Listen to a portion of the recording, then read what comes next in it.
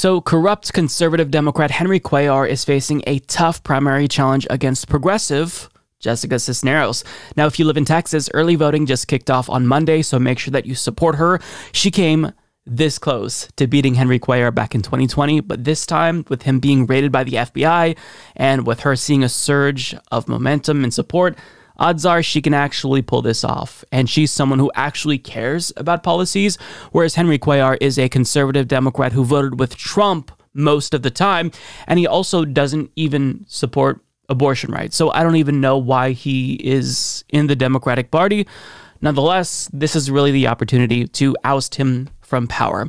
But what's interesting is that all of a sudden, as of February, there's been a suspicious amount of new supporters who are very enthusiastic about this member of Congress who's been there since 2005. And what Ryan Grimm and Sarah Sirota of The Intercept found out is that it looks like he has deployed an army of bots. So they explain, just this month, for instance, a young woman named Elia Isabella opened a Twitter account and began sharing her appreciation for Cuellar. "A pride, all my support, and I hope he stays in the Congress," she said Monday, apparently so eager to post that she didn't have time to consider her unusual grammar. Her dedication to Cuellar is so complete that her entire online activity consists of retweeting Cuellar and replying positively to his posts. We'll look at this in a second. Isabella quickly found a community of Cuellar supporters. She follows 64 people and has 6 followers, and nearly all of them share her breathless enthusiasm. Take Selena Stefani, who has exclusively posted messages praising the representative since opening an account in January. "Thanks for always caring," reads one. "Hopefully achieve great things for Texas," says another. Like the bulk of Cuellar's newfound supporters, Stefani's last name is capitalized, but the last is lowercase. Interesting. A number of Cuellar's groupies inundated a tweet from Webb County Democratic Party announcing that early primary voting had begun Monday. "El futuro de Texas está en manos de Henry," replied Gabrielle Clark with 2 clapping emojis. "With Henry until the end," wrote Jackie Murphy with a strong arm. "The support with Henry is honest. He is a hardworking and prepared man," said Lulu Carey. "Henry is a great example. My vote is for he," added John MacLeod. All happened to join Twitter last month and exclusively engage with content about Cuellar or Cisneros. Now, I just want to pause right there. The dead giveaway is the fact that none of these accounts capitalized their last names, and the grammar is all terrible. It's almost like these aren't real human beings. Now, let's look at some of these accounts. They're so conspicuous, so obvious that you'd think that he'd at least be somewhat embarrassed, but I mean, these politicians are shameless. So let's look at that first account, Elia Isabella. So as you can see, didn't capitalize their last name, just started their account in February, as the article explains, and literally every single post is, you guessed it, about Henry Cuellar, and the very first post is a retweet of Henry Cuellar. So it's almost like this account was created specifically to boost Henry Cuellar or something. I mean, they must just really have realized that this February how enthusiastic they are about this member of Congress who's been there since 2005. Interesting. We also have Selena Stephanie with roughly the same amount of followers and who's following about the same amount of people as Elia Isabella, and conspicuously only replying to Henry Cuellar's posts, with the very first reply being posted in February saying all trust. Very natural here. And then we have Jackie Murphy, also a newer account created in January, saying they're not convinced by Jessica Cisneros and she doesn't have what it takes, but they very clearly think that Henry Cuellar has what it takes, considering that the replies to his tweets make up the totality of their Twitter activity. And I love how the first post is, "I think you could be of great help to Texas," as if he's some new up-and-comer and hasn't been in Congress since 2005. It's just hilarious to me. I love this. So it's very obvious that these are not real accounts, and people have pointed this out prior to this article being written. It's just, this is nonsense. This is AstroTurf online.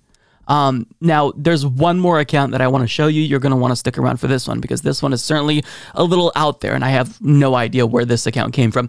But I just want to kind of go back to what his account was like prior to all of these bots increasing his engagement on Twitter. So Cuellar hasn't always been such a phenom on Twitter. Take his November 5th tweet announcing passage of the bipartisan infrastructure bill, which he had worked to break away from the larger Build Back Better Act.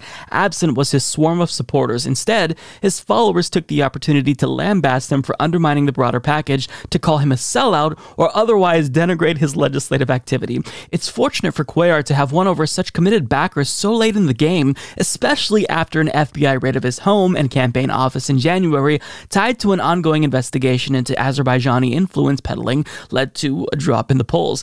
Many of the rest of the replies to his posts, coming from accounts that have been active much longer and have more diverse interests than just Cuellar, are criticisms of his anti-abortion stance, references to the federal investigation, or calls of support for Cisneros. But oddly enough, none of the new accounts seem to actually follow their hero. So that is very, very interesting. Very interesting. Now, there's one more account that I want to kind of highlight here. This wasn't addressed in the article, but this was an account that I happened to stumble across as I was doing research for this video. So this account here, the user Futtbucker69, has a Henry Cuellar avatar with heart emojis, and their bio reads, "I happen to be a newly enthusiastic fan of Representative Henry Cuellar as of February." Now, as you can see, like the other posts, all of their activity are replies to Henry Cuellar. They say, "Thank you for all you do, boy. Really hope you don't go to prison." So very enthusiastically supporting him. And then the first response here, which is the first post made on this account, reads, "Thank much. Who needs the Henrussi aid? Def me." So this Futtbucker69 account is very interesting to me, and I don't know why Henry Cuellar would deploy bots like this. Really, Henry? Futtbucker69? You're a member of Congress, and you have these fake accounts asking you to eat their Henrussi, or asking who needs the Henrussi ate, to be clear. So I have no idea where this account came from, and he should really come out and denounce this and say he doesn't stand for this Henrussi. Like, that's so inappropriate. So he needs to denounce this. I mean, bot accounts, once you start deploying them, it's kind of a, you open the floodgates, and any accounts can purport support for someone like Henry Cuellar. So he really shouldn't do things like this, and other politicians shouldn't do things like this as well, because you might see a Futtbucker69 pop up and all of a sudden support you, and it doesn't seem like that's somebody who you would want to have the support of as a politician. So yeah, it's very clearly a bot account, but this is his bot account, I'm assuming. I don't know where this account came from. I have nothing to do with it, but this is clearly something that he created. So, I mean, he should disavow all of these bot accounts and stop trying to do online AstroTurf, because it's just embarrassing. But that's all I have to say about this. He was caught, and it seems like he wanted to get caught, because, with this many bot accounts, all specifically dedicated to replying to you, it's just a matter of time before, internet sleuths are going to uncover that this is a huge AstroTurf campaign to create enthusiasm where it doesn't exist. And it's pathetic, and I hope it doesn't work for him. I don't think this is going to work for him, because bots aren't going to translate into votes. But I hope that in the end, he loses and Jessica Cisneros prevails victorious. But we'll wait and see. If you live in Texas, if you live in this district, support Jessica Cisneros, vote for Jessica Cisneros, because guess what? She actually doesn't need bots, because the enthusiasm for her campaign is actually real, something that a corporate, corrupt Democrat like Henry Cuellar would never be able to get organically. So yeah, support Jessica Cisneros. I will be rooting for her.